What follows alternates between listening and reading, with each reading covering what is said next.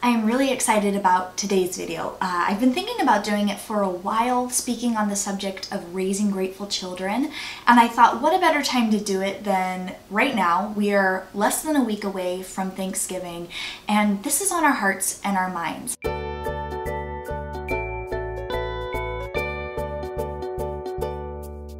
Hi everyone, welcome back to my channel for another video. I am very blessed that I was able to do a survey and kind of interview my parents, my in-laws, and then a couple who are basically like a third set of parents to me and my husband Weston, and I got their take and their insight on this subject. I asked them, what did you do to raise grateful children?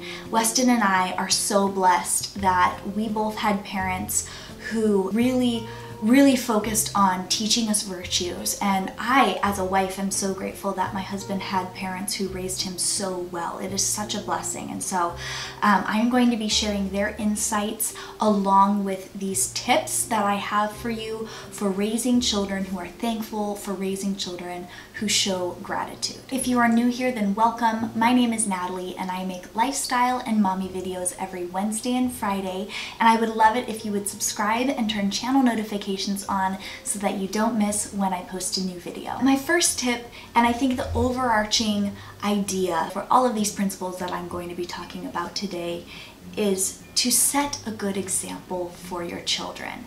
From the moment they're born, our children are looking to us as their example, and I have noticed, especially in the last couple of years, that when I have an attitude problem, so do my kids. They really reflect my tone and my attitude. If my attitude is ungrateful and grumpy and stressed, then they definitely adopt the same sort of attitude. And my husband and I definitely have been talking about this more as our kids get older. Our boys are 3 now, and they are repeating things that we are saying, and they are repeating attitudes. And when we show gratitude, they're definitely going to adopt that for themselves. And honestly, if you take nothing away from this video, this number one idea or tip is really the most important in my opinion, and the thing that I see make the greatest impact. So my number 2 tip is to look for ways to implement showing gratitude into a regular routine. It's going to look different for everybody, and it's going to look different in different seasons of your own family. So back when our boys were little babies sitting in their high chairs and we would give them little pieces of cereal on their tray, we would instruct them to say thank you. And at 9 months old, when they couldn't talk, it was actually in sign language. We would show them how to do that, and we're going to be starting that soon with our 7-month-old baby. And now that they're 3 years old, it looks like them verbally saying thank you, looking people in the eye to show their gratitude and say thank you. And that's something that's really big to me, is teaching our kids to say thank you when something is given to them, when something is done for them, when they feel grateful. The response is to say thank you. If it's even like for the most mundane thing, like I helped them up onto the toilet to go potty while we're potty training. That's like a practical application for our family right now. Or to like a big thing, grandma brings them a treat and it's a surprise for them and they feel very excited about it. So always teaching them to say thank you. It's not only polite and it's good manners, but it also starts getting them into the mindset of regularly, like part of their routine, showing gratitude. And it might be an every 10 minutes sort of implementation into your routine, and on other days it might be, you know, once a day we sit together at the dinner table and we make sure that we're speaking about what we are thankful for, or before bedtime, after we close the storybook, we say our prayers together and we thank the Lord for what He has given us.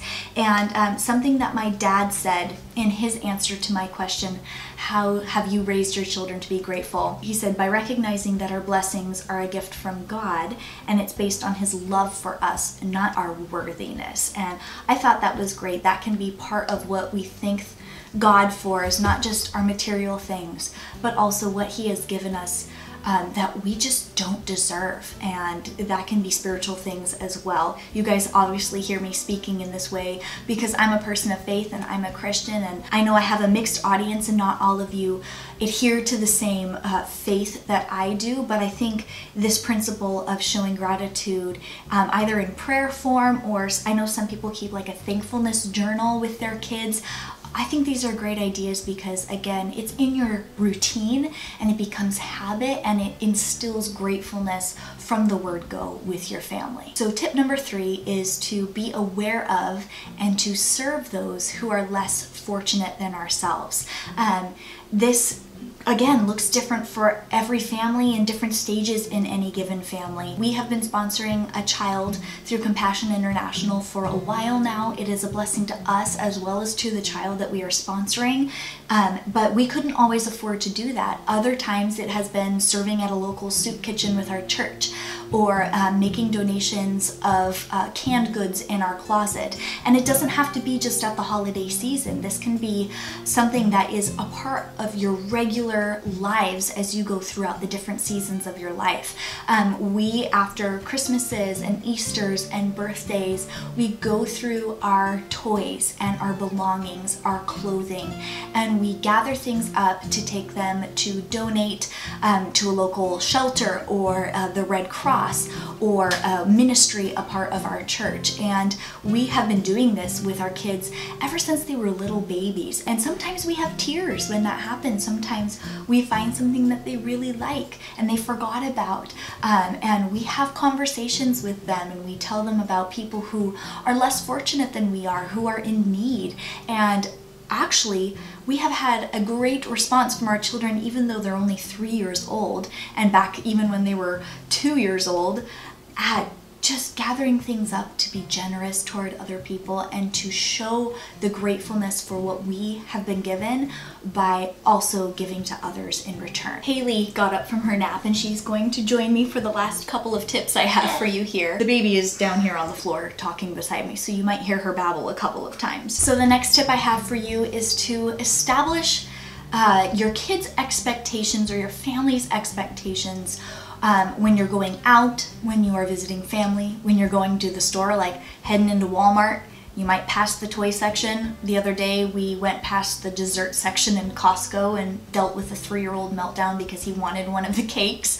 This might be when you are going out to a restaurant. Having a conversation before you go anywhere outside the home where there may be temptation to ask for things or to have an ungrateful attitude is definitely something that can make a big difference when you are out of the home. Like before we walk into Target, I will tell my kids, listen, we are not here to purchase anything but this, this, and that. And if we see toys, it would be really fun to go look at them, but we're not going to be bringing anything home with us. They've been a little bit too young so far to really understand this, but Weston and I have definitely made it a rule that we don't get something for them when we're out.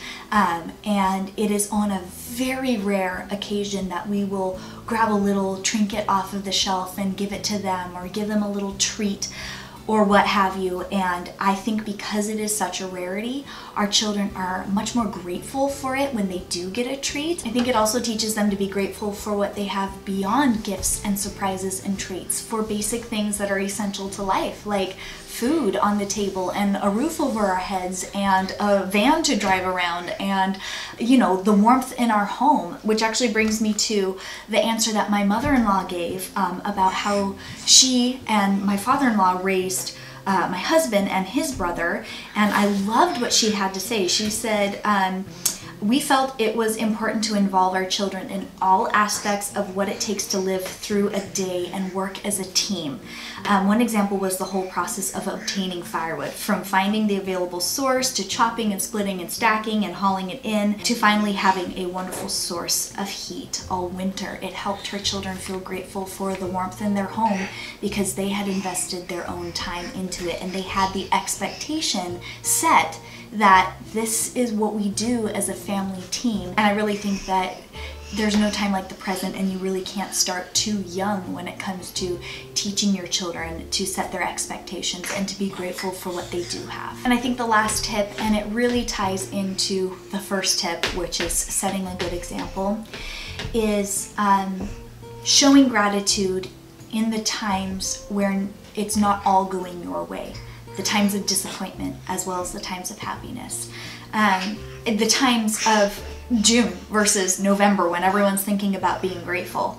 And many of you may be watching this in the future and it's, you know, summertime and not this like season of giving thanks or whatever.